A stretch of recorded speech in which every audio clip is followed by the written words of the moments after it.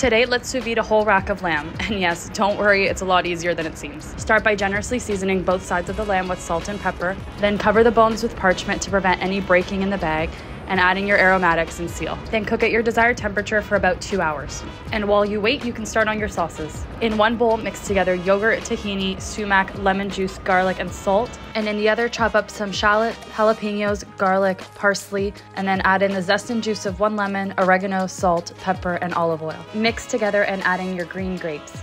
Then when ready, remove your lamb from the water and pat completely dry with paper towel. Then season with cumin and coriander, sear on all sides in a pan, and baste with some aromatic butter. Allow to rest for about 10 minutes, then plate your tahini yogurt, top with your lamb, jalapeno chimichurri, and green grapes.